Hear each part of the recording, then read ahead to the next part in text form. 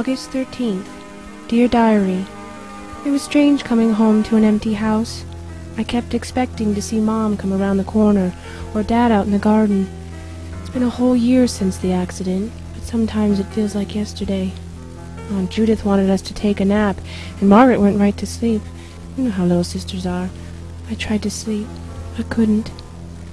Maybe it's just jet lag or something. I don't know.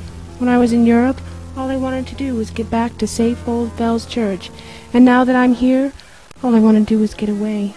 It feels like something bad is going to happen, like something's changed, but nothing looked different when we came through town, except for the new art gallery. Bonnie wrote and was so excited about it. We're supposed to go to the grand opening party tonight, but I wish I didn't have to. It feels like something is wrong, terribly wrong, and I don't know what to do. I think someone is watching me, or following me. But when I turn, there's nothing there. Maybe I just need to sleep. Maybe I'm overtired. But what if I'm not?